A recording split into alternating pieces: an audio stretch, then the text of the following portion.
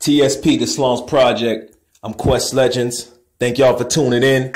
Today we're talking about King Yella. He's been missing out of action for a while. I just want to salute the Status Update TV. I think the brother's name is Mario. He do a lot of videos for FBG Duck. I want to salute Say Cheese TV. I want to salute Truth Teller for the information they put out. Actually, the Status Update TV channel, it's a video, a long 20-minute video showing King Yella, this brother King Yella right here, Chicago native, a rapper. It shows him being pulled over by Las Vegas police and being locked up. They found a gun on him also.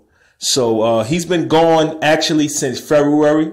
And I did my research. I really didn't put out no video, but I noticed that he was gone. And I finally figured out why, because he's locked up in a prison in Las Vegas. He had an interview with Say Cheese TV where he broke down a lot of things.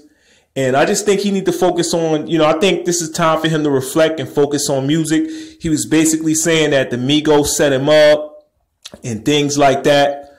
But hopefully, I hope he move forward. I know a lot of people know him from the whole young m.i.a situation when she dissed his homie Tuka, rest in peace. He also had a situation with Cardi B saying that he smashed. She's saying he didn't smash. He had a problem with m.i.a. He's saying the m.i.a locked him up. He was saying he had he was cool with Floyd Mayweather. He was just, he just had clout. He kept relevant. A lot of people don't like him, but I think his music is pretty cool.